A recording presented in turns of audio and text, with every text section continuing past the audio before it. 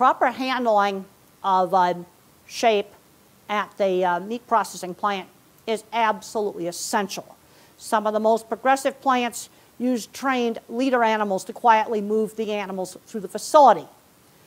There is the Humane Slaughter Act, which is enforced by the U.S. Department of Agriculture to ensure that animals are treated humanely. The Meat Institute, Association of the different processing plants, animal care and handling guidelines that are used to monitor animal handling. Audits were established and put in place to identify and address any problems in good management practices and sustain continuous improvements. It's important for processing facilities to have and adhere to written welfare policy. This policy should start with truck unloading and continue through harvest. Processing facilities must also follow the regulations of the Humane Slaughter Act. The National Institute for Animal Agriculture has established guidelines for temperature and humidity management. The Livestock Weather Safety Index can be found at www.animalagriculture.org. Plants are audited on 13 core criteria for plant transportation and on preparedness for receiving animals. These can be viewed at www.animalhandling.org. Plants must have a written animal welfare policy for transporters that describes what to do in case of a traffic accident or breakdown, how to address comfort of animals in extreme weather, such as addition of bedding or closing of air vents, and provide guidance on stocking densities. The receiving and holding areas at the plants must provide extreme temperature management tools as well, such as water and fans to combat heat. To minimize time spent waiting to unload animals, plants must have an arrival management plan. Proper handling of immobile or fatigued animals at unloading and in the pens must also be addressed in the plant's animal welfare policy and the necessary tools provided. In situations when euthanasia is necessary, plants must have properly maintained tools and people trained in how to use them available. Pens, gates, and latches must be maintained in good repair. Non-slip flooring must be in place in the unloading area and ramps as well as the pens. There should be adequate lighting and staff available for receiving animals. A well-trained handler will use their knowledge about how sheep naturally behave to help ease the process of relocating sheep from one facility to another. The loading and unloading of sheep will go much smoother for both the animals and handlers when handlers use natural behavior traits of the animals and follow some simple guidelines. Many managers have discovered the advantage of utilizing lead animals to more easily move the animals from place to place. Because sheep naturally want to follow other sheep, a well-trained lead sheep, or in some cases even a goat, can be used to show sheep where they need to go with little or no help. A trained lead animal can simply walk into the area containing the sheep to be moved and turn around and lead them to their destination. In most cases, the lead animals are provided with escape gates which allow them to return to their pen without taking the rest of the sheep with them.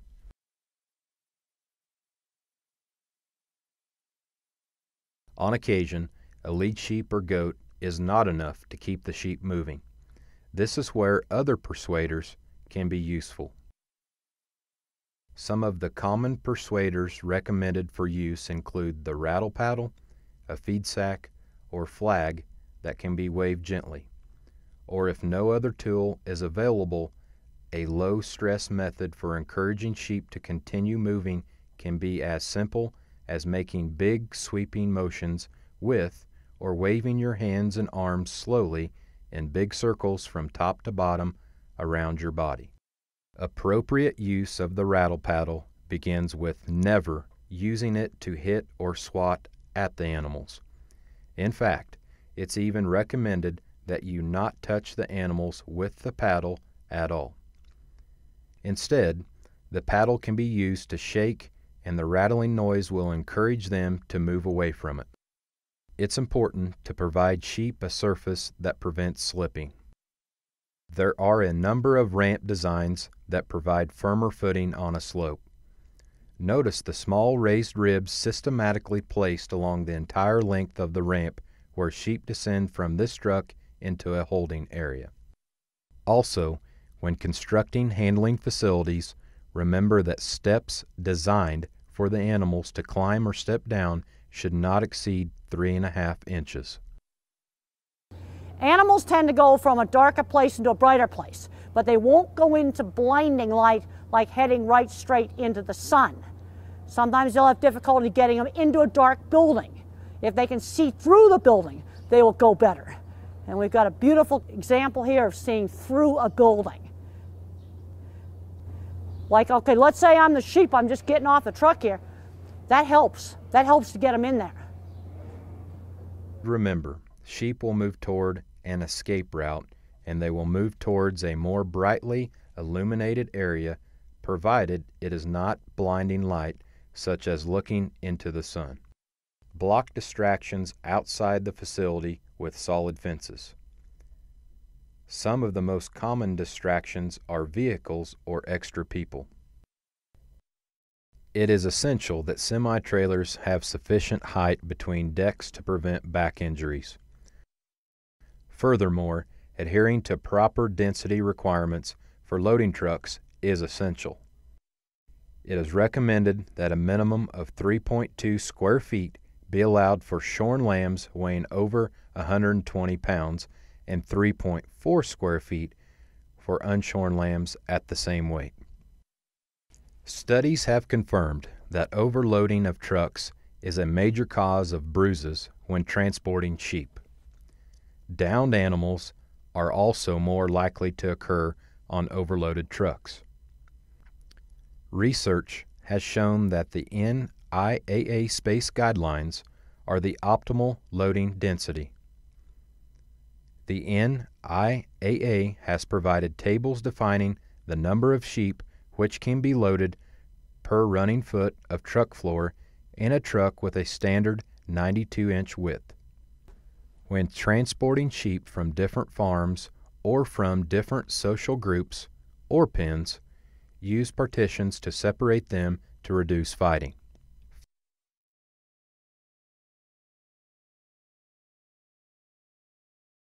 Very important that the plant have the scheduling right, so as the trucks come in, they can back right up to the ramp and unload without having to wait more than 15 minutes or so. It's recommended that the arrival of trucks transporting sheep to processing facilities be scheduled in such a way as to reduce or eliminate waiting in the truck for chutes to be available to unload the animals. Having a written and monitored arrival management process can provide a system to ensure the least stress on animals through the entire arrival and unloading process. An effective arrival management process should include scheduling of trucks to arrive at different times throughout the day and periodic monitoring of the time spent waiting to unload each week.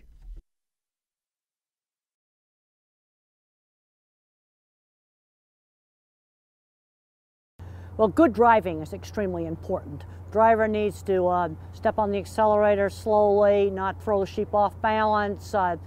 Hard braking's really bad. That can throw the sheep off balance. Taking corners easily. Good driving is really, really important. Safe transportation begins with an appropriately configured and maintained trailer.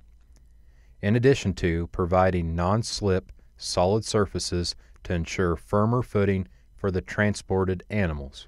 Prior to each transport, check to verify that all gates and doors function correctly and, like the rest of the trailer, are free from sharp or protruding objects which might cause injury.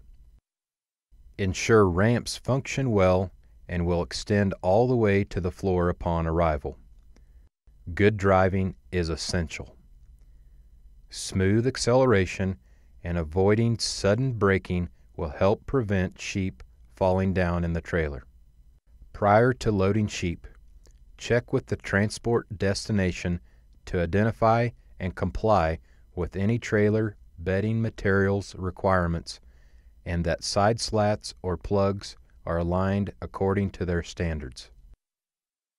In addition to ensuring sheep have firm footing on ramps and in the bed of trucks, processing facilities should provide floors in the alleyways and chute areas, which will help reduce the potential for bruising due to falls or collisions with walls and corners as the animals are moved from area to area in the facility. While implementing procedures that ensure the quiet and calm movement, loading and unloading of sheep will help reduce the potential for and incidence of slips and falls. There are some additional steps those responsible for the care of sheep can take to provide firmer footing for animals in their care.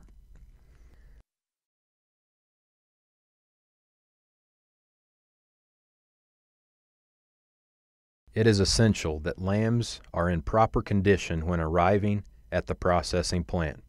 For example, lambs must be able to carry themselves off the unloading truck with minimal labor and pain.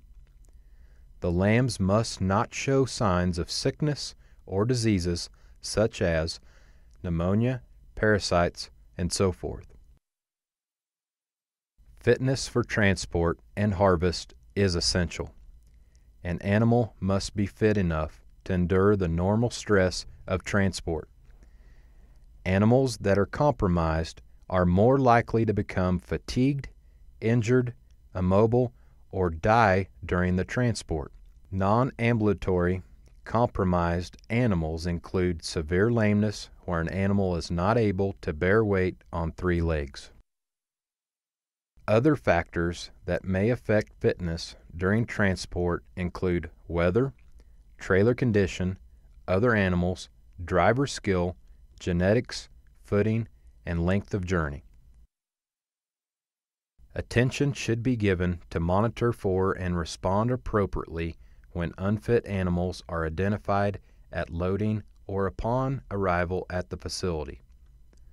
Animals that may have appeared fit for transport at time of loading may develop problems during transit that require attention at the receiving facility. Non-ambulatory animals, animals with injuries, or those experiencing heat stress need to be handled appropriately by trained personnel. Facilities should have tools, such as sleds, available to humanely unload affected animals and move them into the suspect pen for evaluation by USDA. Facilities should also have in place policies and processes to ensure against willful acts of abuse by all handlers.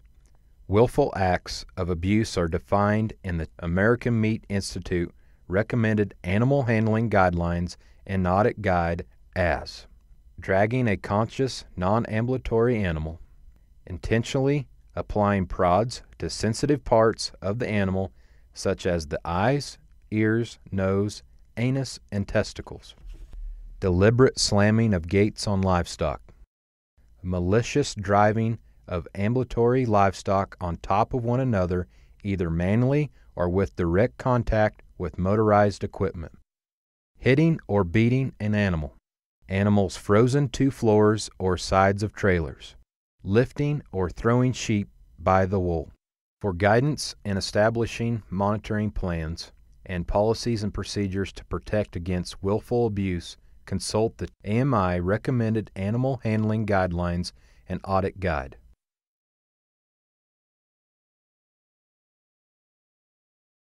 Plants must have a written animal welfare policy for transporters that describes what to do in case of an emergency such as traffic accident, road closure, or breakdown.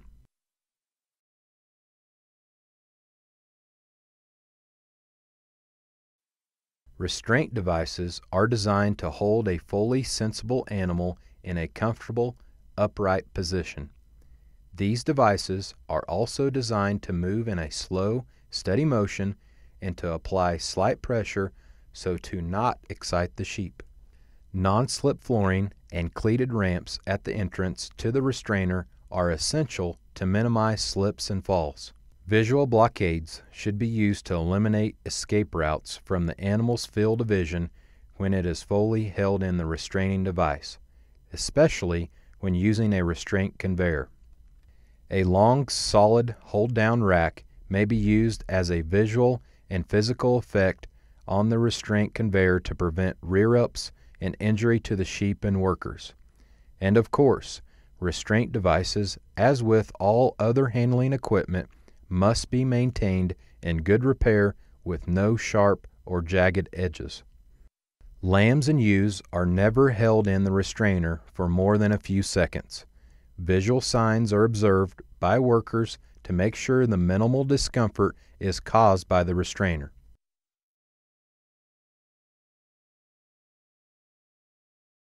Good stunning practices are also required to achieve compliance with federal humane slaughter regulations as well as to ensure animal welfare and meat quality.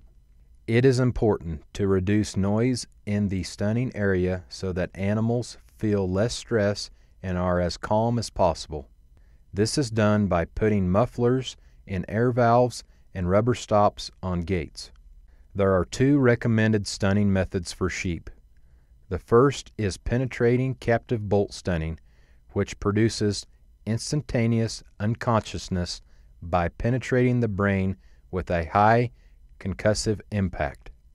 The second is electrical stunning, which produces instantaneous, painless unconsciousness when sufficient amperage passes through the brain to induce a grand mal epileptic seizure.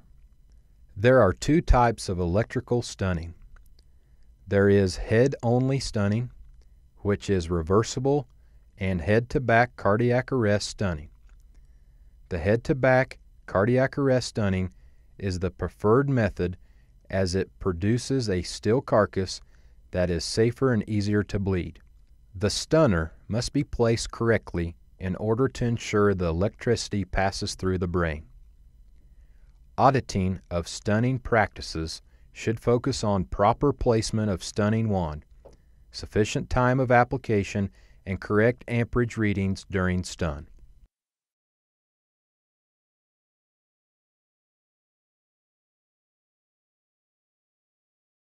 Achieving insensibility after stunning is imperative.